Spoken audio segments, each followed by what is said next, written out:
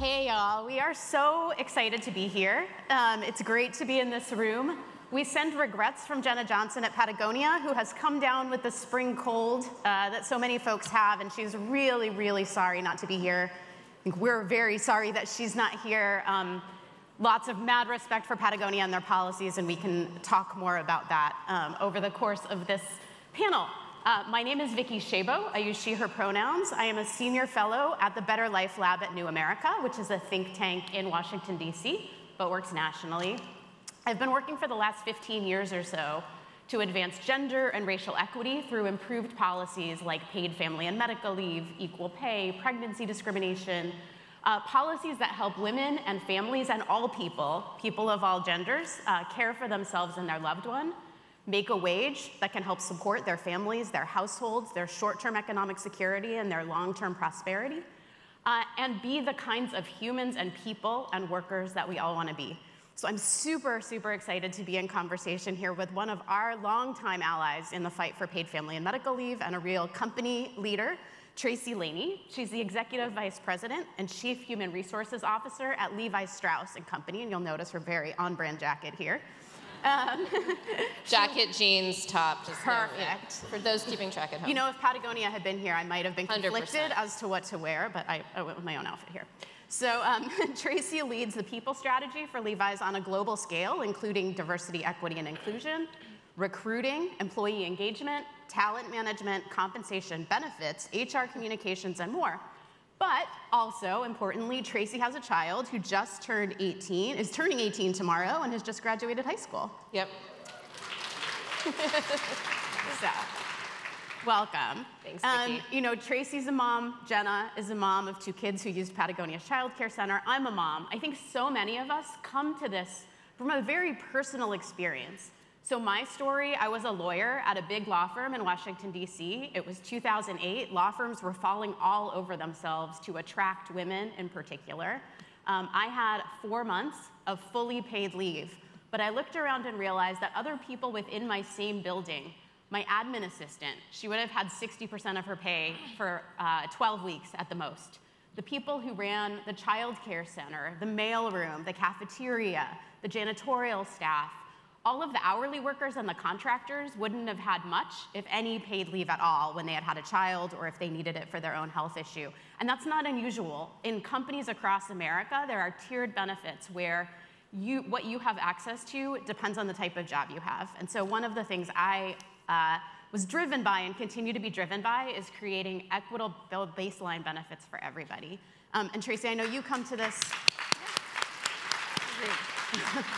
We all come to this in a personal way, and you were telling me about your mom, so share. So, hi everybody, so excited to be with you, and yes, I'm only staying for day 1 because I have to get home for my son's 18th birthday tomorrow, which is like shocking that I have an 18-year-old who just now is a high school graduate. But my mom, I also just turned 50 a few months ago, and that's awesome. But my mom was the primary breadwinner in our house, and I was reflecting recently that 50 years ago, when I was born, she was allowed to take 2 weeks off of work, and even that she had to fight for. She had to go to her boss's boss and essentially demand to be given her job back because the expectation was that a woman having a baby was not coming back to work. So that was 50 years ago. It took 20 years after that to get to 1993, when we, under the Clinton administration, passed Family Medical Leave Act, which at least gives job protection for most, but not all, employees in the United States. And we're now 30 years past that, and aside from the states and municipalities who have paid leave, we still do not have a national paid leave program. So 50 years later, we still do not have national paid leave, and it's a huge challenge for companies and obviously for employees. And something that we've been, as Vicki said, really, really outspoken about, and want to share more today about what we can do to kind of change that dynamic. But I was lucky when I had my son Noah 18 years ago. It was a year after California paid leave went into effect. And so because I was a resident of California, I was able to get some paid leave as well as my husband. And it really was helpful to us as we were starting a new family and much earlier in our careers to be able to make ends meet. And it's something I've been passionate about ever since. And luckily have been in a position as the head of HR to make some policies within my company and also advocate outside of my company to really make this a national policy. Yeah, well, thank you for sharing that story. You know, it's striking to me. So your mom went back to work 2 weeks after giving birth. Yeah. 23% of women in this country have said that they go back to work within 2 weeks of giving birth. Today, in 2023. Yes, because they don't have paid leave, or they're worried about taking the leave that they might have, or they can't afford it. And that means babies that are in unstable childcare, or family members that have to step up. It means child and maternal health deficits. There's all sorts of issues that we'll talk more about. But today in the US, just 25% of workers have paid family leave through their jobs. 25%. And the share of lower wage workers to higher wage workers is 1 to 8. So just 6% of low wage workers have access to paid leave, the lowest wage workers, and that hasn't increased more than 2 percentage points in the last decade. For higher wage workers, I'm sure folks, many of you, people that you employ, access has increased, but even at the highest wage levels in this country, fewer than half of workers have dedicated paid family leave through their jobs. Just 40% of workers have temporary disability insurance for their own serious health condition through an employer's program.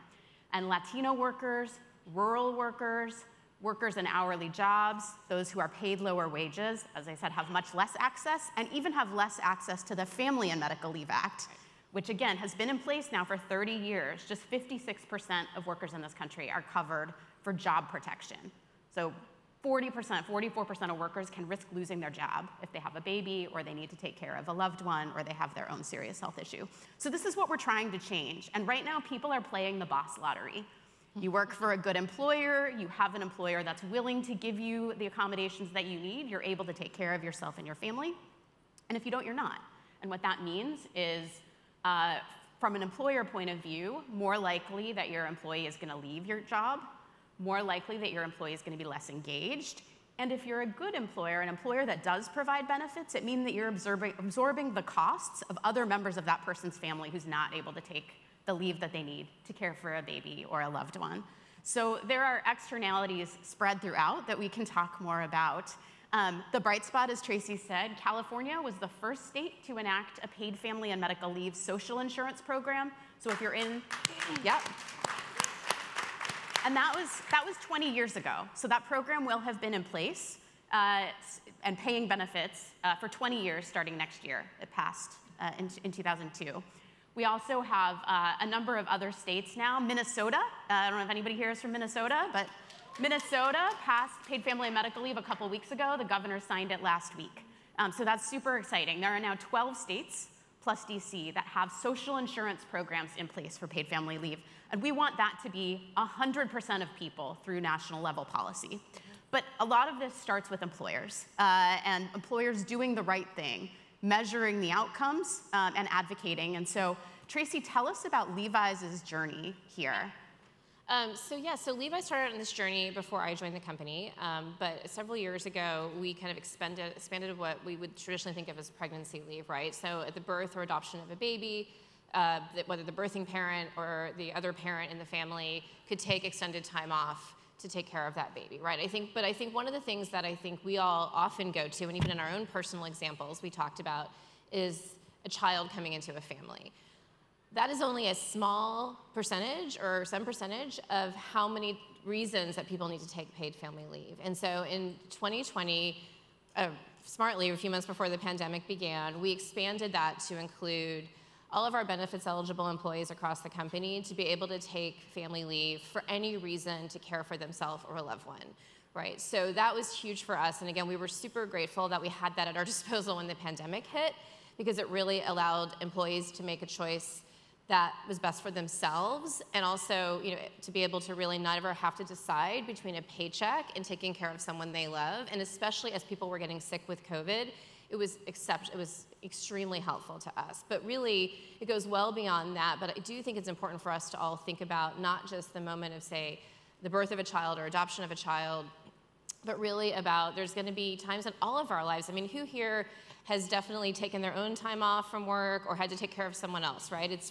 it hasn't happened to you yet, I guarantee it will happen, as all of us have aging parents and things like that. So we know this is what is really good for our employees, and it's a huge employee benefit. I will also tell you, though, it's really good for us as a company. Because the reality is, if people can't take the time they need, they will just make another decision. Unfortunately, too many employees decide to walk away from their company and their job because they don't have a choice. And anyone here, any of my colleagues here in human resources or other areas will know the cost of replacing an employee, the lost institutional knowledge, the cost of turnover is exceptionally high. And we still live in a world, and we will continue to live in a world where there is a war for talent, right? We're always looking for the best folks. And so I would much rather pay for someone to go take the time away, take care of their family or themselves, focus on what they need to focus on, and then come back to work. And when they come back to work, I guarantee you they're going to be more engaged and ready to kind of get back to it than they would if they were trying to juggle work and caregiving, or God forbid they decided to then walk away. And so for us, it's been absolutely part of our values. We're a very values-driven company, and this just aligns with those values. And so to make the decision was not a hard decision for us, it was the right decision.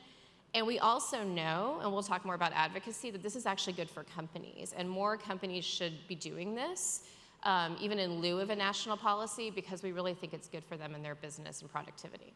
Yeah, and you mentioned the turnover costs. There is a striking stat that says it can cost up to 400% of a worker's annual salary, 400% to replace that person. Yes.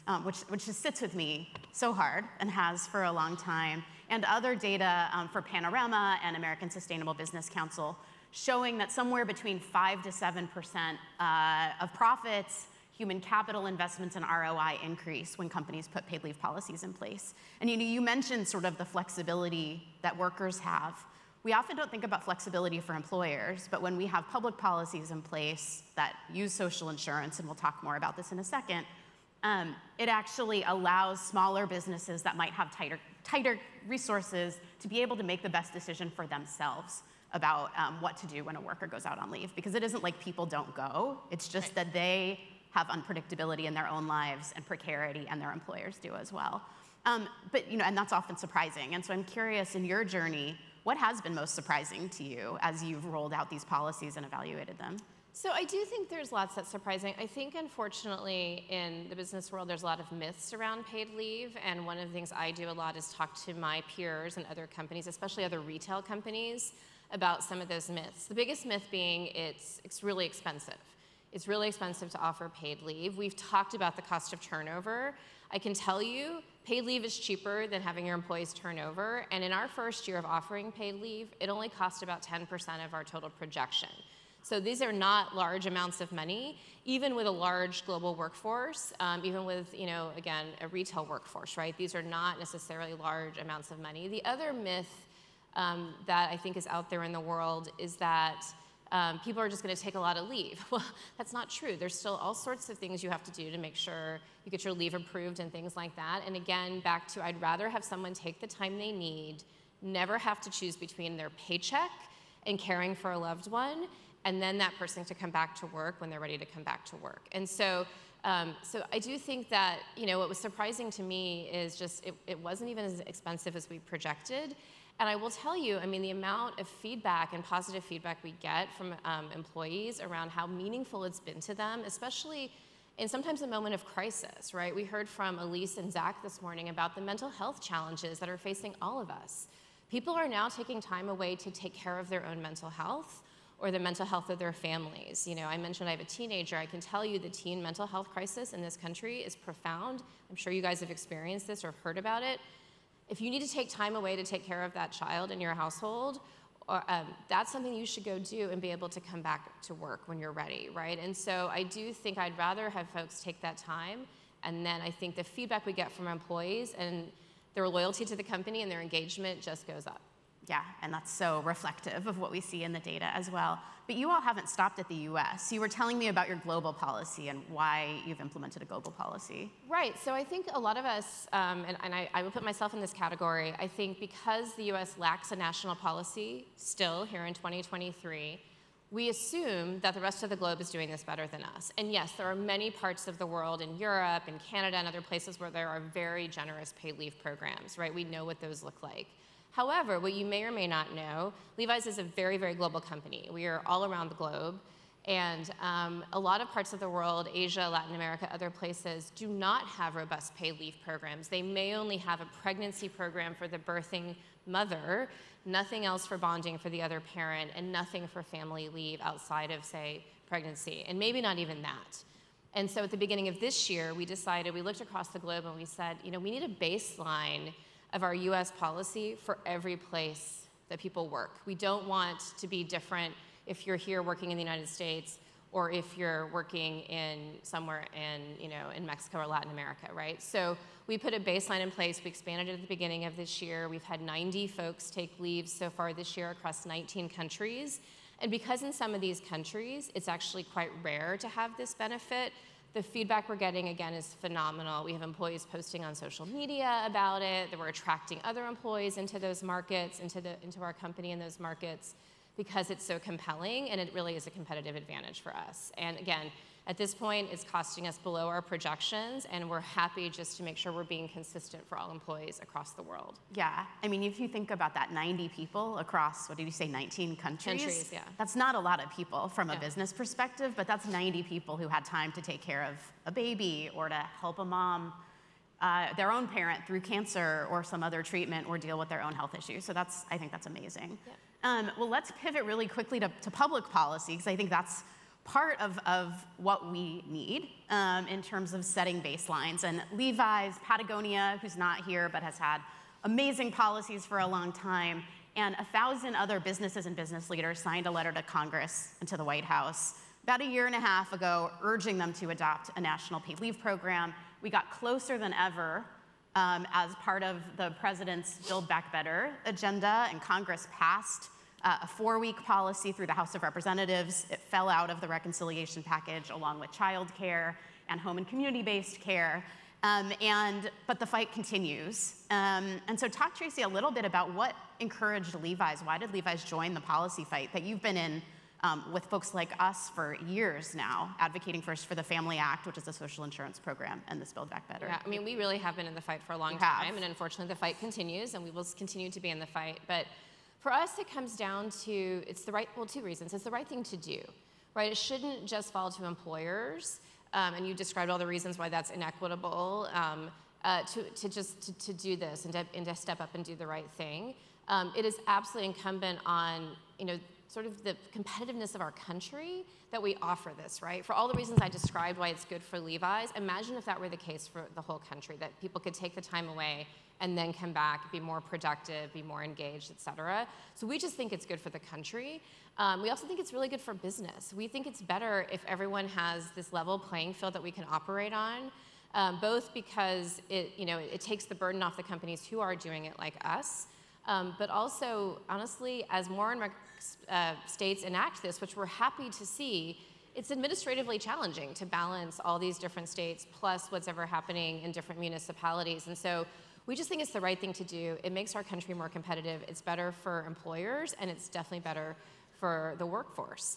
And so that's why we've been advocating, and we're so passionate about this, and we're going to continue in the fight. Yes, and so that leaves us with our pledge or our ask for you, and the pledge that I will make to help anybody in here who wants to get involved in this fight, and I know Levi's is happy to share information as well.